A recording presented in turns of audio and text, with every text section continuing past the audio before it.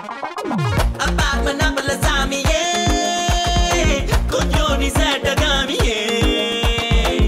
Hello, நான் தான் கானா.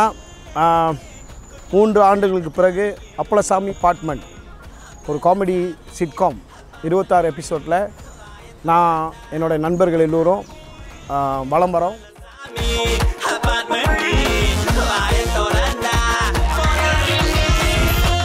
அப்பளசாமி apartment அது வந்து ஒரு முழுக்க நகைச்சுவை சிட்காம். நான் மலேசியாவில் வந்து பீமாய் நிறையா 2+1 இந்த மாதிரி சிட்காம் வந்து பார்த்துருக்கோம். நம்ம அதெல்லாம் மலாயில் இருக்கும். இது வந்து அதே மாதிரி தமிழில் ஒரு 4 செட்டு, இதை ஃபர்ஸ்ட் டைம் 4 செட்டு போட்டு இந்த சிட்காமை செஞ்சுருக்கோம்.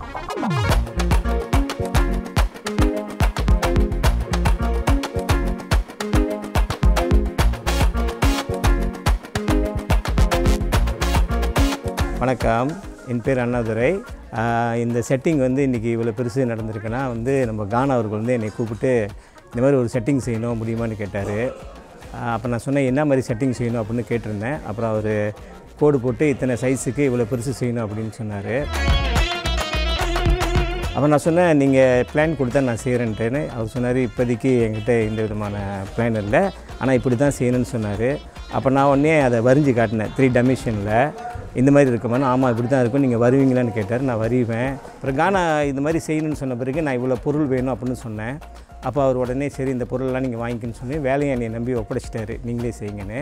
அப்புறம் இந்த பொருள்லாம் வாங்கி ஒரு இடத்துல வந்து முதல் நாங்கள் செட் பண்ணோம், இதை எப்படி ஃபிக்ஸ் பண்ணுறதுன்னு. அப்போ செட் பண்ணி அந்த கட்டையெல்லாம் அடிச்சுட்டு அது முழுமையாக நம்ம வேலைக்காரங்களை விட்டு எல்லாத்தையும் அதை வர்ணம் பூச சொன்னோம், பெயிண்ட் அடிக்க சொன்னோம். அவங்க பெயிண்ட்லாம் அடிச்சிட்ட பிறகு எல்லாம் ரெடியாக இருக்குன்னு சொன்னோடனே தான் இந்த டேவானை கொண்டு வந்து அதை ஃபிக்ஸ் பண்ணுறதுக்கு வந்தோம்.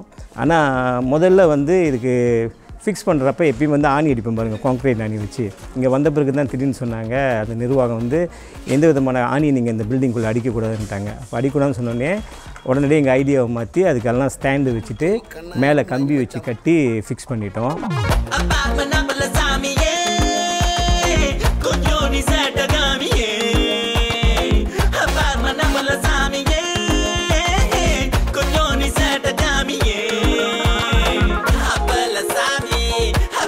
வணக்கம், என் பெயர் வந்து டாக்டர் நாதன். ஓகே, நம்ம கம்பெனி வந்துட்டு ட்ரைகன் பெயிண்ட். இப்போ நம்ம கானாவில் வந்து இந்த சிட்காம் இதுக்கு நம்மக்கிட்ட வந்து பெயிண்ட் கேட்டிருந்தாரு. ஸோ நம்ம தான் வந்து ஃபுல்லாக வந்து அண்ணனுக்கு வந்துட்டு ஃபுல்லாக பெயிண்ட் வந்து ஸ்பான்சர் பண்ணியிருக்கோம். நீங்கள் பார்த்தீங்கன்னா 3 செட்டு இருக்குது முன்னுக்கு. இந்த 3 செட்டுலேயும் வந்துட்டு நம்ம பெயிண்ட்டு தான் அங்கே எல்லாமே பூசப்பட்டிருக்கு. நீங்கள் பார்த்தீங்கன்னா கூட இந்த பெயிண்ட்டு நாங்கள் எடுத்து வர்றது கூட கொஞ்சம் பிரச்சனையாச்சும் இருந்துச்சு, ரொம்ப சிரமமாக இருந்துச்சு. ஏன்னா வந்து ரொம்ப செக் பாட்டு இதெல்லாம் இருந்துச்சு. செக் பாஸ்ட்லாம் நம்ம தாங்கி இது பண்ணிட்டு வரணும். ஓகே, கொஞ்சம் லெட்டர்லாம் இருந்தனால கானா லெட்டர்லாம் கொடுத்ததுனால கொஞ்சம் இது பண்ணிவிட்டு கஷ்டப்பட்டு தான் கொஞ்சம் மூவ் பண்ணி கொண்டு வந்து வர வேண்டியதாக இருந்துச்சு.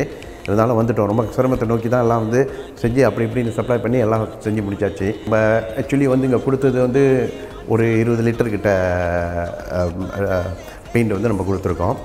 ஒரு பார்த்தீங்கன்னா கலர்னு பார்த்தீங்கன்னா ஒரு 10-12 வகையான கலர்கள் நீங்கள் நம்ம வந்து இது பண்ணியிருக்கோங்க.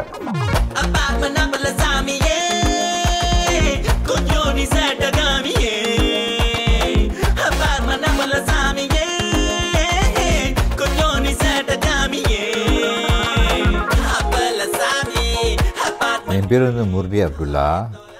இந்த படத்தில் இருந்த நான் தான் ஃபிலிம் டைரக்டர் இந்த சிட்காமில். இது வந்து my first Tamil சிட்காம்லாம். He is the first person to invite me to do a drama after I was paralyzed for stroke. So when I do this drama, Appalasamy Apartment, in the beginning I thought it was a normal drama, sitcom drama. But after I went through the script, do the rehearsal, then I realized this sitcom has something special that other sitcom does not have in Malaysia, because it has great artists, great talent, great characters, and each individual characters have their individual way of speaking.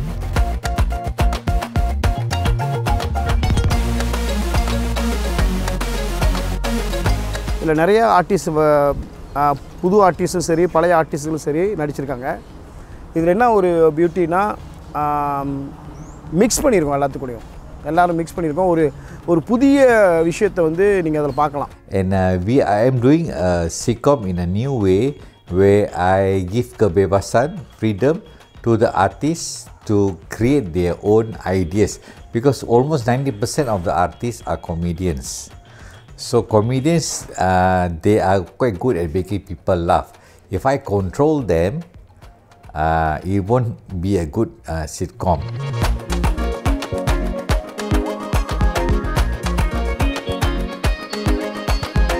Appalasamy Apartment என்ற ஒரு சிட்காமில் நான் involve பண்ணியிருக்கிறேன். I am the second director for this show.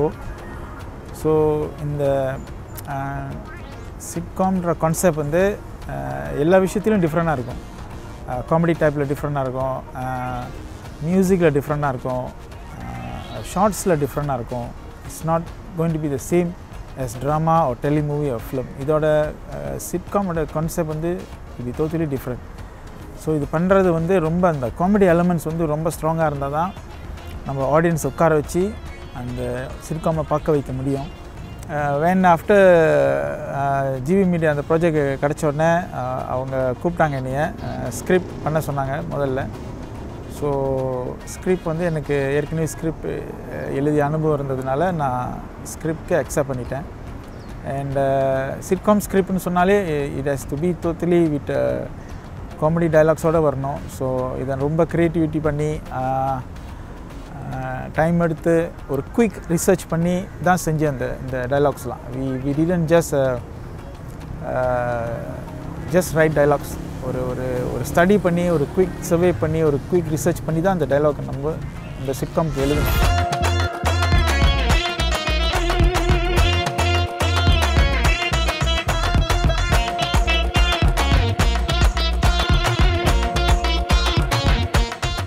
இப்பொழுது வழக்கமாக உள்ள comedy இல்லாமல் இது வந்து 3 கேமரா 4 கேமரா வச்சு இந்த சிட்காம் வந்து கலர் டோனோட அவுட்டோவும் இண்டோவும் 2 சைடும் இருக்கும். சிட்காம்னா வந்து ஒரு செட்டு மட்டும் போடலை, வெளியிலையும் இருக்கும். எப்படி அந்த பைப் ரிப்பேர் பண்ண போகிறாங்க, என்னென்ன சேட்டை அதில் நடக்குது அப்படின்னு சொல்லி தான் நம்ம சமுதாயத்தோட ஃப்ளாட்ஸில் நடக்கிற கதை தான் இது.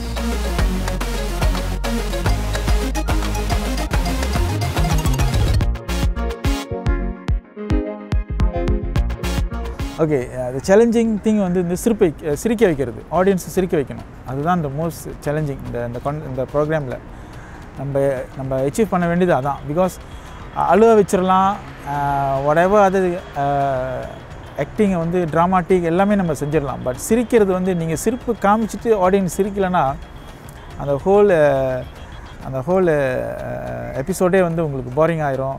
பீப்புள் அப்புறம் ஆளுங்க பார்க்க மாட்டாங்க. அது ஒரு லோ குவாலிட்டியான ஒரு ப்ராஜெக்ட் ஆயிரும். ஸோ அது என்ன the most challenging part in this சிட்காம்னு சொன்னால் அந்த ஆடியன்ஸை சிரிக்க வைக்கிறது.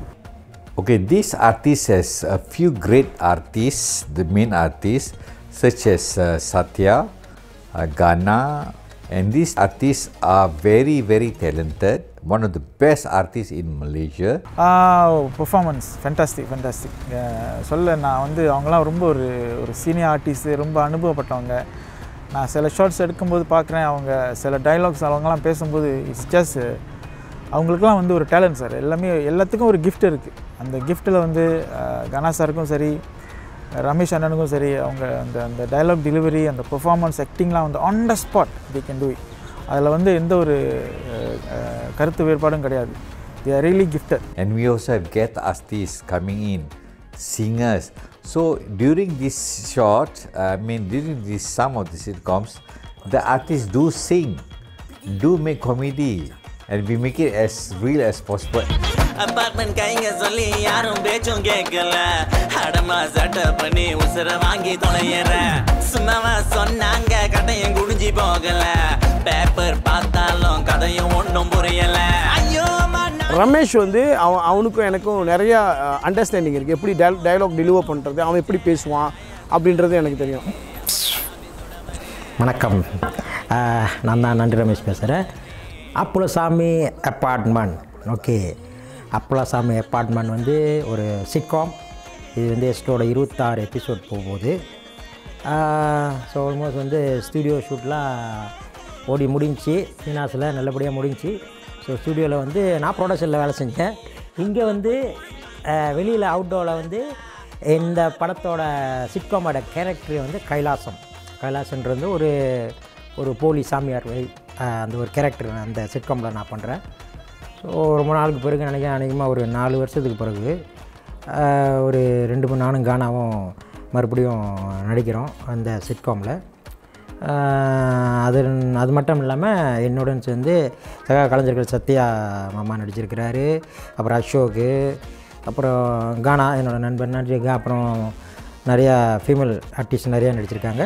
ஸோ இது வந்து ஒரு என்ன சொல்லுவாங்கன்னா சிட்காம்னா சாதாரண அதெல்லாம் ஸ்டூடியோவில் பார்த்துட்டு ஓகே ஒரு கெஃபே ஓகே ஒரு மேஜர் நாக்காளி இப்படி தான் இருக்கணும். இது ஒரு தனி டிஃப்ரெண்டான ஒரு கான்செப்டில் இது ஒரே ஸ்டூடியோவில் வந்து 3 செட்டு போட்டிருக்காங்க.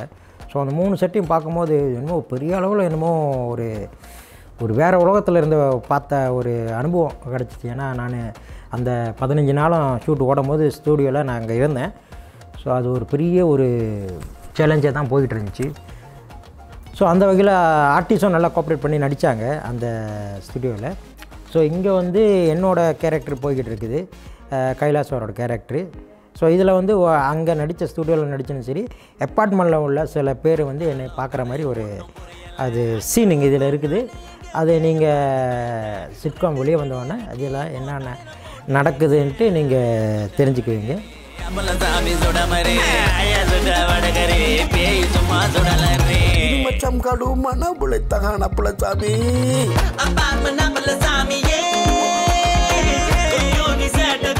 அதே மாதிரி அசோக் இந்த 26 எபிசோட்லேயும் என் கூட ட்ராவல் பண்ணுறான். ஸோ அவனுக்கும் தெரியும் என்னோட டேஸ்ட் எப்படி இருக்கும், நான் எப்படி பேசுவேன்றது அவனுக்கும் தெரியும். வணக்கம், என் பேர் அசோக். என்ன சில பேருக்கு தெரியும், சில பேருக்கு தெரியாது.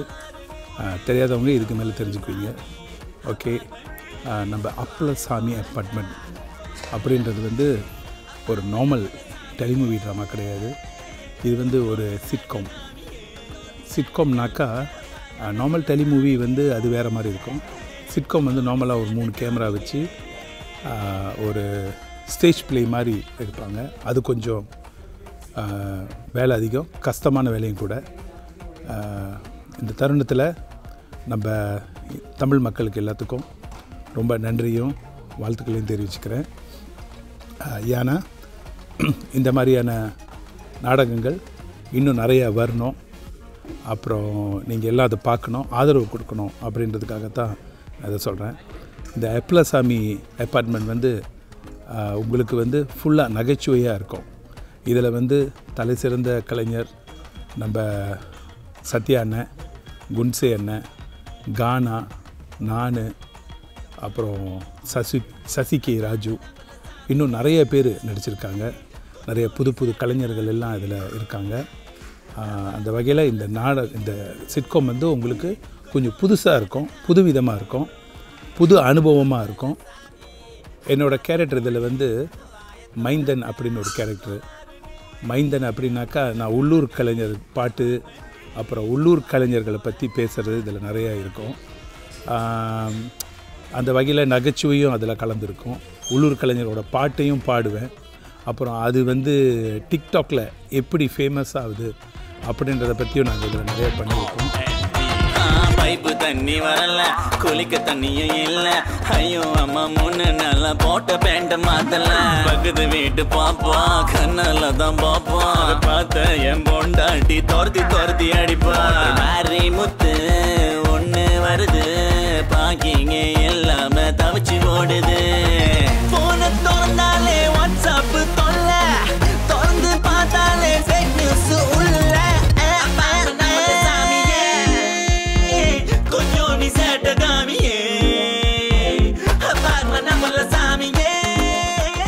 சத்யா எடுத்துக்கிட்டிங்கன்னா அவர் சொல்ல தேவையில்லை. அவர் கவுண்டர் வந்து நம்ம ஸ்கிரிப்ட் இல்லாட்டி எப்படி பேசினா கூட அவர் எப்படியும் அவர் கவர் பண்ணுவார். ஸோ அவர் வந்து நம்ம சொல்லணுன்னு அவசியம் இல்லை, அவர் ஒரு legend. So he know how to play. அந்த சிட்காம் எப்படி நடிக்கணுன்றது அவர் எக்ஸ்பர்ட்டு. தமிழில் ஒரு சிட்காம் நடிக்கிறதுல அவர் எக்ஸ்பர்ட்டு. ஸோ அவர்கிட்ட வேலை செய்கிறது எங்களுக்கு இன்னும் எனர்ஜெட்டிக்காக இருக்குது. ஹலோ அப்போ காப்பாடி சார் சீனடி பாய் அதில் திரும்பி மலாய் பேசுகிறேன் நினைக்கிறீங்களா? இது சிட்காம் செய்கிறோம்ல, அதனால மலாய் சிட்காம் நினச்சிக்காதீங்க.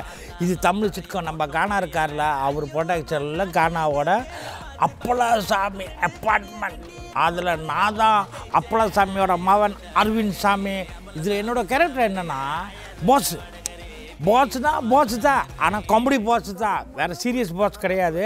இதில் வந்து எனக்கு 4 பேர் வேலை செய்கிறாங்க. ஒரு செக்ரட்டரி, ஒரு ஒய்ஃபு, வாரம் ஒரு கதை, ஒரு கம்ப்ளைண்ட்டு, ஒரு வாரத்துக்கு ஒரு கதை. ஒரு வாரம் ஒரு கதையை பார்த்தீங்கன்னா அதோட கதையோட படம் முடிஞ்சிச்சு. ஓகே, பார்க்க மறந்துடாதீங்க. அப்பலாசாமி அப்பார்ட்மெண்ட். ஓகே, சிட்காம் வந்துக்கிட்டு இருக்குது.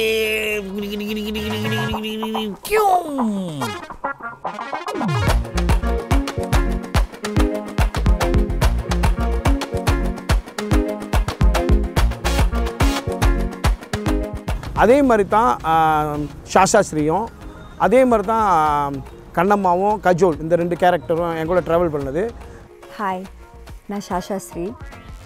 ரொம்ப வருஷத்துக்கு அப்புறம் இப்போ மறுபடியும் நான் வந்து மலேசியாவில் ப்ரோக்ராம் பண்ணுறேன்னா இது தான் அப்பலாசாமி அப்பார்ட்மெண்ட்.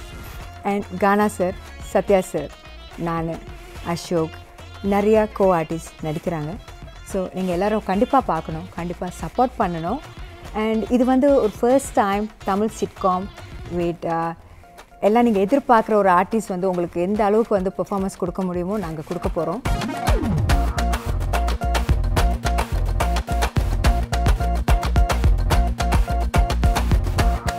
ஸோ இது வந்து ஒரு பெரிய கம்பேக், எனக்கும் சரி கனாக்கும் சரி இது ஒரு பெரிய கம்பேக். அப்பலாசாமி அப்பார்ட்மெண்ட் பற்றி பேசணுன்னா இதில் வந்து என்னோட கேரக்டர் ரூபாவதி. என்னைய வந்து ஒரு மேனேஜரை ஹையர் பண்ணுவாங்க அப்பலாசாமி அப்பார்ட்மெண்ட்டுக்கு. ஸோ அது வந்து ரூபாவதி ஃப்ரம் சிங்கப்பூர், அதுதான் நான். ஸோ அந்த கேரக்டர் வந்து எப்போதுமே அப்பலாசாமி அப்பார்ட்மெண்ட் உள்ள ப்ராப்ளம் எல்லாத்தையுமே வந்து ஒரு சொல்யூஷனை தேடி கிளியர் பண்ணுறது தான் நம்ம பாஸ் கூட, அது நம்ம சத்யா சார். ஸோ இப்படி தான் போயிட்டுருக்கோம். ஒரு டீம் ஒர்க், 2 மெயின்டெனன்ஸ், ஒரு ஆஃபீஸ் கிளார்க், ஒரு கிளீனர், இந்த மாதிரி நாங்கள் 6 பேர் சேர்ந்து இந்த ஒரு அப்பலாசாமி அப்பார்ட்மெண்ட்டை நடத்துவோம். ஸோ அதில் வர சில நகைச்சுவை, சில காட்சிகள், லாஜிக் அண்ட் ஃபன்னியான ஒரு விஷயங்கள் நடக்க போகுது இந்த எபிசோடில். அதாவது இந்த அப்பலாசாமி அப்பார்ட்மெண்ட் சிட்காமில் வந்து ஆடியன்ஸ் என்ன எதிர்பார்க்கலான்னா ஒரு new type of creativity with humour sense of comedy. And அந்த சப்ஜெக்ட் வந்து நாங்கள் என்ன பண்ணியிருக்கோன்னா முடிஞ்ச அளவுக்கு ஒரு க்ரியேட்டிவிட்டியாக நாங்கள் வந்து க்ரியேட் பண்ணியிருக்கோம். அதாவது ஒவ்வொரு எபிசோட் அவங்க பார்க்கும்போது எல்லா ஆடியன்ஸும் வந்து லைக் அவங்களுக்குன்னு ஒரு நன்மை, அவங்களுக்குன்னு அது வந்து ஒரு நன்மை, ஒரு பார்த்தோமா முடிச்சோமா, சும்மா ஒரு என்டர்டெயின்மெண்ட்காக பார்த்தோமா முடிச்சோமான்னு இல்லாமல் ஒவ்வொரு எபிசோட்லேயும் ஒவ்வொரு கதைகள் வரும். அந்த கதைகளில் வந்து ஒவ்வொரு மெசேஜுகள் வரும். அந்த மெசேஜ் வந்து நல்ல விஷயங்கள், எப்படி வந்து ஒரு ப்ராப்ளமை சால்வ் பண்ணலாம், அந்த மாதிரி ஒரு creativity idea. So it's like more into how to say like daily நடக்கிற ஒரு விஷயம் அந்த மாதிரி.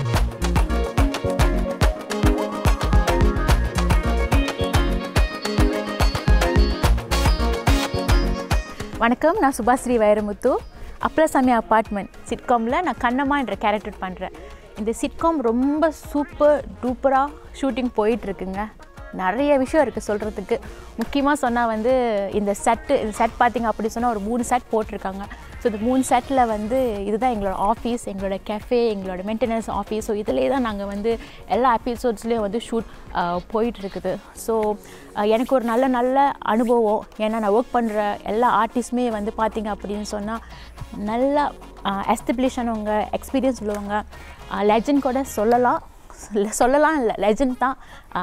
சத்யா அண்ணன், தொக்கோ சத்யா, கானா சார், அதுக்கப்புறம் பார்த்திங்க அப்படின்னு சொன்னால் அடுத்து குபேன், அசோக், இந்த மாதிரியான கேரக்டர்ஸ் எல்லாருக்கூடையும் நான் வந்து ஒர்க் பண்ணிகிட்ருக்கிறேன். சார்னின்ற காஜல்ன்ற கேரக்டர் பண்ணுறாங்க. நான் வந்து கண்ணம்மான்ற கேரக்டர் பார்த்திங்கன்னா வந்து நான் வந்து வட சென்னையிலேருந்து வந்திருக்கிறேன். ஸோ வட சென்னையிலேருந்து மலேசியாவில் வந்து ஒர்க் பண்ணிவிட்டு ஸோ இங்கே உள்ள சிச்சுவேஷனுக்கு ஏற்ற மாதிரி பேசக்கூடாது, வட சென்னை பாஷையில் தான் பேசணும். இது எனக்கு ரொம்ப ரொம்ப புது எக்ஸ்பீரியன்ஸ். ஏன்னா வந்து நம்ம டெய்லி பேசுகிறதுக்கும் அந்த வட சென்னை லாங்குவேஜில் பேசுகிறதுக்கும் வந்து இது எனக்கு சேலஞ்ச் தான். ஏன்னா வந்து ஒவ்வொரு வார்த்தையும் பேச போகும்போது வந்து பார்த்து பேசணும், ரைட்டாக பேசிட்டோமா இல்லையான்ட்டு யோசித்து பேசணும், இந்த மாதிரியான விஷயங்கள்லாம் இருக்குது. அப்புறம் பார்த்திங்க அப்படின்னு சொன்னால் வந்து இது எம்சிபினா வந்து 3 கேமராஸ் ரோலில் போயிட்டுருக்கோம் நாங்கள் நடிக்க போகும்போது. ஸோ ஆன் த ஸ்பாட் வந்து எல்லாமே நாங்கள் பண்ணணும், கட்டு கிடையாது. ஸோ ஒன்ஸ் ரிஹர்சல் போயிட்டு அதுக்கப்புறம் நாங்கள் வந்து நடிக்க ஆரம்பிப்போம். ஸோ இந்த மாதிரி விஷயங்கள்லாம் வந்து புது அனுபவம் கிடையாது. ஆனால் ஒரு லாங் கேப் இருக்குது நான் செய்கிறது எனக்கு ஒரு பெரிய அனுபவம். முக்கியமான விஷயம் என்ன அப்படின்னு சொன்னால் வந்து எல்லாரும் எதிர்பார்க்குற கானா சார், நன்றி ரமேஷ் சார், இவங்க எல்லாரும் வந்து கானா சார் பார்த்திங்கன்னா ஆஃப்டர் 4 years பிறகு வந்திருக்காரு இண்டஸ்ட்ரிக்கு with a very great comeback தான் நான் சொல்லணும். நிச்சயமாக நீங்கள் எல்லாருமே இந்த சிட்காமை ஃபேமிலியோடு என்ஜாய் பண்ணுவீங்க.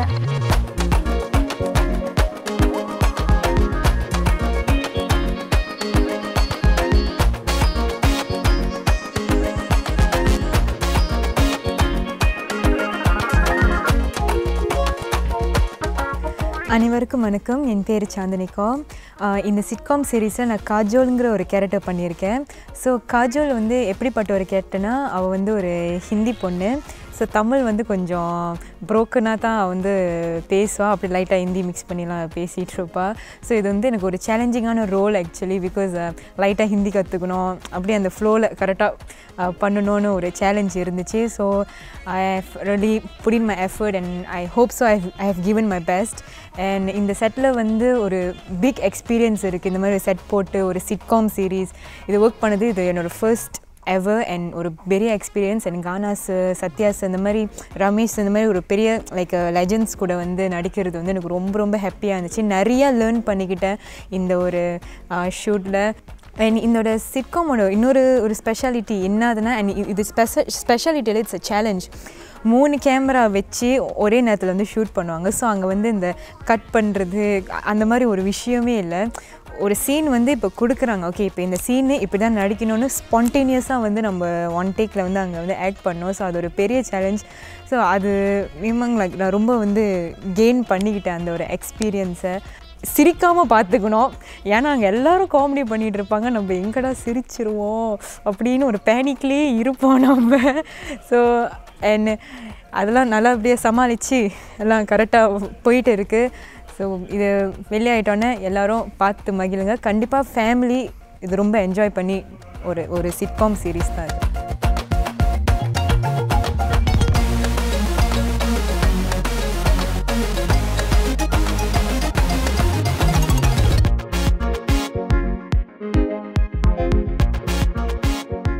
அப்புறம் இந்த நாடகத்தை பற்றி இன்னும் சொல்லணும் அப்படின்னு சொன்னாக்கா, இந்த நாடகம் வந்து நார்மலாக இருக்காது. அதாவது ஒவ்வொரு அப்பார்ட்மெண்ட்டில் ஒவ்வொரு வீட்டில் நடக்கிற பிரச்சனைக்கு மெயின்டெனன்ஸ்காரவங்க என்னென்ன மாதிரியா பிரச்சனையில் மாட்டிக்கிட்டு முழிக்கிறாங்கன்றது தான் இந்த நாடகத்தோட கதையே. அப்போ நான் சொல்கிறத விட இதை நீங்கள் டிவியில் பார்த்தீங்க அப்படின்னு சொன்னாக்கா இன்னும் சிறப்பாக இருக்கும். ஓகே, நம்ம கானா மாப்பிள்ளையும் நண்டு மாப்பிள்ளையும் சேர்ந்து திருப்பி ஒன்றா வராங்களா, இதோட எதிர்பார்ப்பு ரொம்ப பெருசாக இருக்கும். ஏன்னா அவங்க படத்தில் எல்லா படத்துலையும் நான் வில்லனாக வருவேன். இதில் என்னது என்னைய போஸ் ஆக்கிட்டாளுங்களே, இதில் ஏதோ ஒரு வில்லகரமான ஒரு விஷயம் இருக்குதுன்னு நினைக்கிறேன். பார்ப்போம். என் பேர் வந்து பரமானந்தன் மாணிக்கம். கானாவும் நானும் ஏறத்தாழ ஒரு 20 வருஷம் ஃப்ரெண்டு. அவருக்கு இந்த ஜாப் கிடச்சிருக்கு, என்னை கூப்பிட்டாரு. நான் ஜோவூர்லேருந்து வந்தேன். இந்த ஸ்கிரிப்டில் வந்து நான், என்னோடய ஃப்ரெண்டு ஆனந்தன், என் தம்பி சத்யசீலன், முரளி அப்துல்லா, ரமேஷ், கானா 6 பேர் இன்வால்வ் பண்ணோம். அப்புறம் இன்னொரு ஆள் வந்து சிவத்தையும் உள்ளுக்கு வந்தார், அவரும் வந்தார். எல்லாம் சேர்ந்து தான் டிஸ்கஸ் பண்ணி ஆரம்பித்தோம்.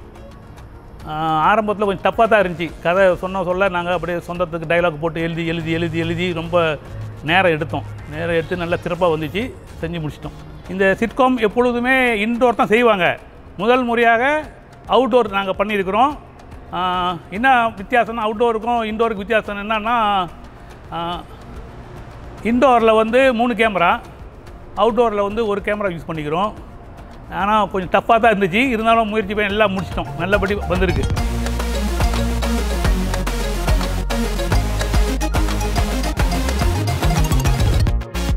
அதில் வந்து என்னென்னா 3 கேமரா, ஒரு 4 செட்டு, அவுட்டோர், ஒரு எபிசோட்லேயும் நீங்கள் 8 சீன் 9 சீன் பார்க்கலாம். சும்மா 2 சீன் அந்த மாதிரிலாம் இல்லாமல் இதில் நிறைய நகைச்சுவை, முழுக்க நகைச்சுவை தான் திரிச்சிருக்கோம். இன்னொரு விஷயத்தை நான் சொல்ல மாட்டேன், இது ரொம்ப முக்கியமான ஒரு விஷயம்.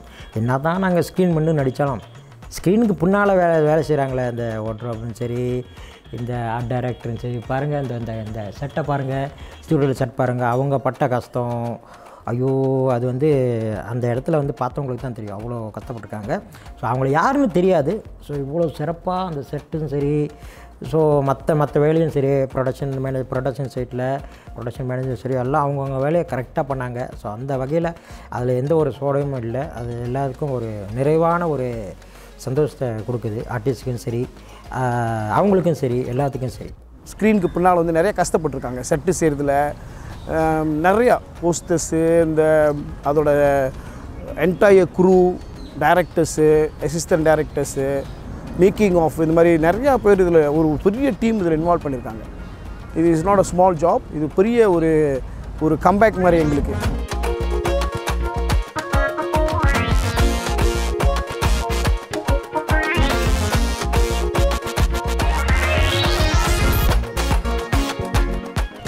நம்ம மலேசியனோட ஐடென்டிட்டியில் உள்ள காமெடி தான் இது. அது போய் அதுக்காக நிச்சயமாக இது வந்து போய் மக்கள்கிட்ட சேருன்ற எதிர்பார்ப்பு எனக்கு இருக்குது. ஏன்னா நான் 3 வருஷத்துக்கு பிறகு இந்த சிட்காம் நான் பண்ணுறேன். அப்படின்னும் போது எதிர்பார்ப்பும் கொஞ்சம் அதிகமாக தான் இருக்குது. எல்லோரும் கேட்குறாங்க எப்போ வரும். ஃபேஸ்புக்கில், சோஷியல் மீடியாவில் இந்த மாதிரிலாம் கொஞ்சம் வைரல் ஆச்சு. ஈவன் தோ இது நாங்கள் பப்ளிசிட்டி பண்ணாட்டி கூட இது கொஞ்சம் வைரல் ஆச்சு. ஸோ கண்டிப்பாக எங்களுக்கு வந்து இது ஒரு கம்பேக்காக இருக்கும்னு நினைக்கிறேன். நிச்சயமாக நீங்கள் சப்போர்ட் பண்ணுவீங்கன்னு நினைக்கிறேன். Thank you very much.